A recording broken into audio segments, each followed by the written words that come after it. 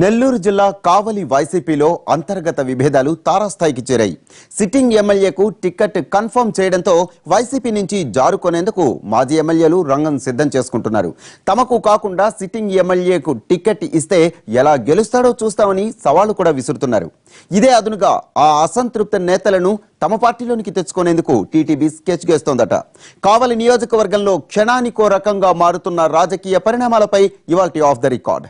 నెల్లూరు జిల్లా కావలి నియోజకవర్గం వైసీపీలో ఇంతకాలం అంతర్గతంగా ఉన్న లుకలుకలు కాస్త ఇప్పుడు రచ్చకెక్కుతున్నాయి. విభేదాలు తారాస్థాయికి చేరి మాజీ ఎమ్మెల్యేలు పార్టీని వీడటానికి కూడా సిద్ధమవుతున్నారు. 2014 ఎన్నికల్లో వైసీపీలోని ముఖ్య నేతలంతా ఐకమత్యంగా పనిచేయడంతో ఎమ్మెల్యేగా రామిరెడ్డి ప్రతాప్ కుమార్ రెడ్డి విజయం సాధించారు.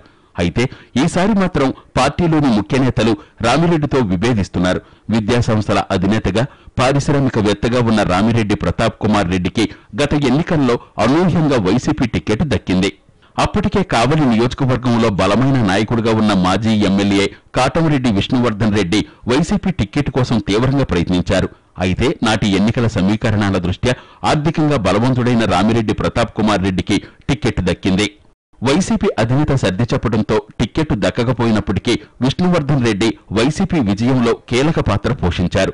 ఆయనతో పాటు టీడీపీ నుంచి వైసీపీలోకి వచ్చిన కావలి మాజీ ఎమ్మెల్యే ఒంటేరు వేణుగోపాల్ రెడ్డి కూడా పార్టీ కోసం పనిచేయడంతో వైసీపీ ఎమ్మెల్యేగా రామిరెడ్డి ప్రతాప్ కుమార్ రెడ్డి విజయం సునాయాసమైంది.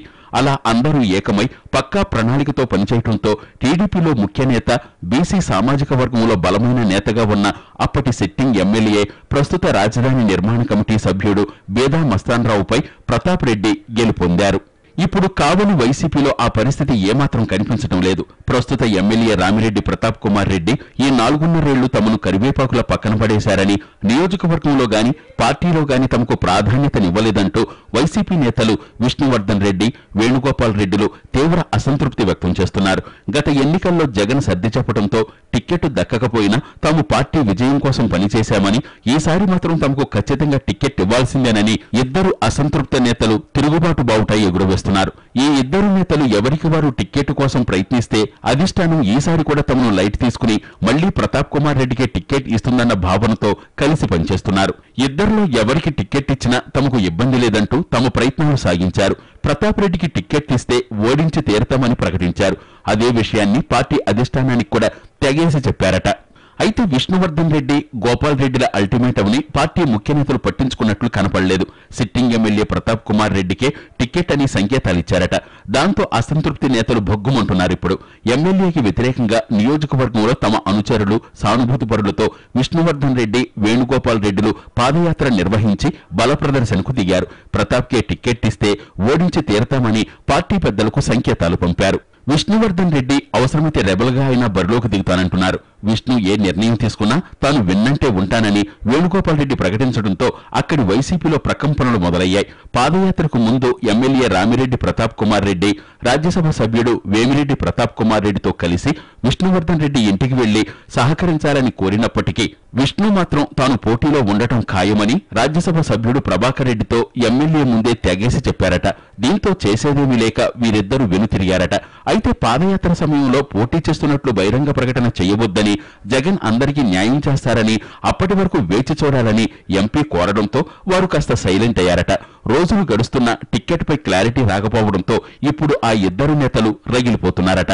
వైసీపీలోని ముఖ్య నేతల మధ్య మొదలైన విభేదాలను తమకు అనుకూలంగా మార్చుకోవాలని టీడీపీలోని పెద్దలు ఆలోచిస్తున్నారట.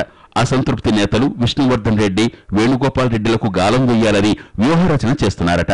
తిరుగుబాటు నేతలను పార్టీలోకి రావాల్సిందిగా ఆహ్వానిస్తున్నారట. ఆ ఇద్దరికి ఎమ్మెల్సీ పదవులు ఇస్తామని హామీ కూడా ఇచ్చారట. ఆ ప్రతిపాదనను సదరు నేతలు తిరస్కరించారట.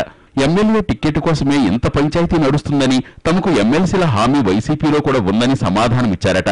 దీంతో కావలి టీడీపీ ఎమ్మెల్యే టిక్కెట్ విష్ణువర్ధన్ రెడ్డికి ఇచ్చి వేణుగోపాల్ రెడ్డికి ఎమ్మెల్సీ లేదా నామినేటెడ్ పదవి ఇస్తే ఎలా ఉంటుందనే ఆలోచన చేస్తున్నారట టీడీపీ ముఖ్య నేతలు. ఇప్పటికే కావలి టీడీపీ ఇన్ఛార్జిగా ఉన్న బేదా మస్తాన్ రావును నెల్లూరు లోక్సభ అభ్యర్థిగా బరిలోకి దింపితే ఎలా ఉంటుందనే దానిపై లెక్కలు వేస్తున్నారట. ఒకవేళ బేదా మస్తాన్ రావు లోక్సభకు పోటీ చేయడానికి సుముఖత వ్యక్తం చేయకపోతే ఆయన ఎప్పటినుంచో కోరుతున్న రాజ్యసభ పదవిని ఆఫర్ చేస్తారేమో అన్న చర్చ కూడా నడుస్తోంది. మొత్తం మీద టీడీపీ పెద్దల స్కెచ్ వర్కౌట్ అయితే టీడీపీ పాత నేతలంతా ఒకే గూటి కిందకు చేరినట్లు అవుతుంది. బేదా బ్రదర్స్, విష్ణువర్ధన్ రెడ్డి, వేణుగోపాల్ రెడ్డిలు కలిస్తే పార్టీకి మంచి బూస్టప్ లభిస్తుందని తమ్ముళ్లు ఇప్పటినుంచే ఆనందపడిపోతున్నారు. ఏదేమైనా అతి త్వరలోనే కావలి రాజకీయాలపై క్లారిటీ వచ్చే పరిస్థితి కనిపిస్తోందంటున్నారు.